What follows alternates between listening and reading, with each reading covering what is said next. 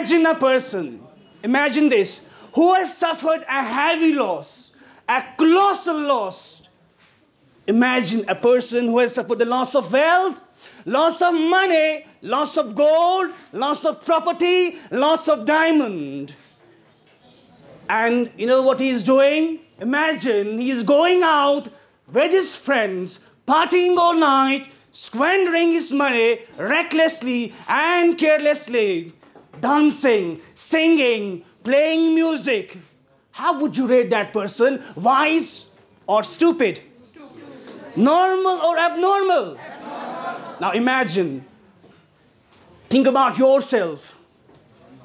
At the end of this year, on 31st December, I, you too, you also, you back there, we all are going to suffer a great loss.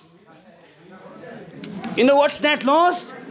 365 days, 12 months, 52 weeks, 8,760 hours, 5,25,600 minutes, 31,53,600 seconds. This is a colossal loss, isn't it? Yes, this is a heavy damage. Now, what about that person who goes out on 31st December and celebrates the eve of New Year and sends text messages to his or her friends and says, Happy New Year to you? Is this person a wise person? Is this person a wise person? Look at my hand. What's this? What do you see here? This is a handful of sand. Believe me, our days are numbered here. Time. Our life is like a handful of sand. The more you hold on to it, the more you grasp it, the faster it runs through your fingers. This is the example of time, such as time. Our days are numbered. That's why every day before going to bed, we must assess ourselves, we must evaluate ourselves, we must ask ourselves, how did I spend my day today? With whom did I spend my day? Should I have been there with that person?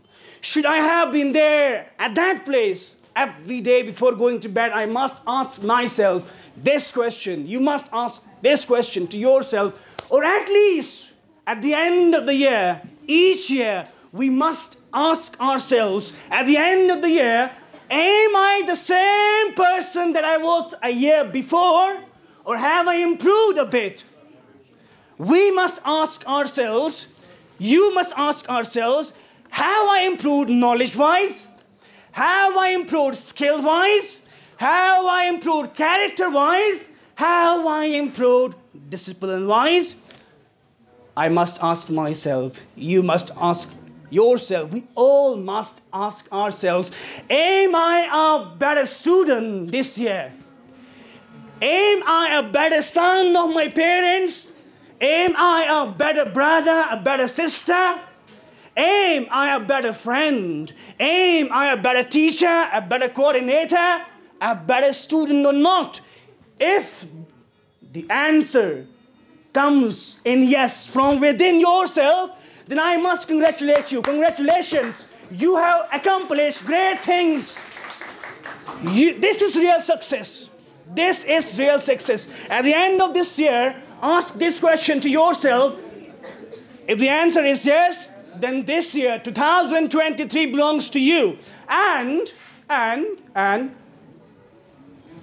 if the answer comes in no, then I must say, my condolences are with you. I sympathize with you because you have suffered a great loss. You have suffered such a loss, irreparable loss. Nobody will repair it. Time once gone, it cannot be regained. Do you agree with this with me? Now, my dear future doctors and future engineers, You have already set your path. You have already set your goals. What's your goal? You, at the end of a year or 2 years, you will be aiming to secure a seat in a reputed medical college or a reputed engineering college. Isn't it? But you must believe in your dreams and your goals. In 1996,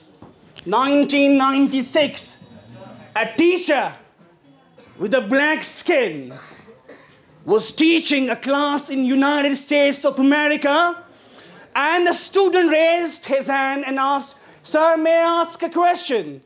The teacher replied, "Of course, you can ask a question, get up." The student asked, "Teacher, you keep asking us, you keep insisting us that we all must have dreams. Teacher, what's your dream? What's your dream?"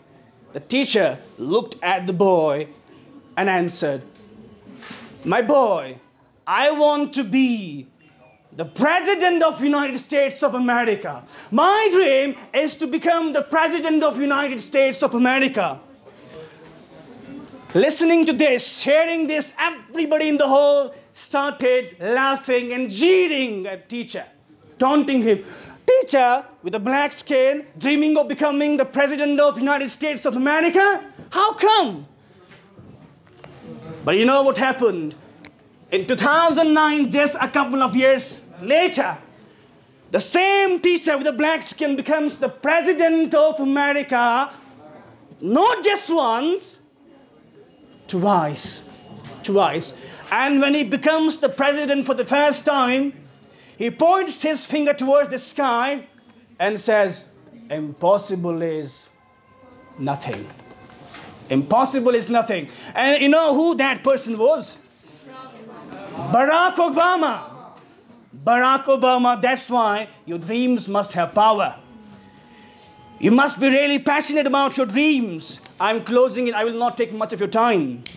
I'm going to share a golden principle with you, a golden principle of success, a golden principle which will help you, that will help you to live a successful life. Do you want to know what it is?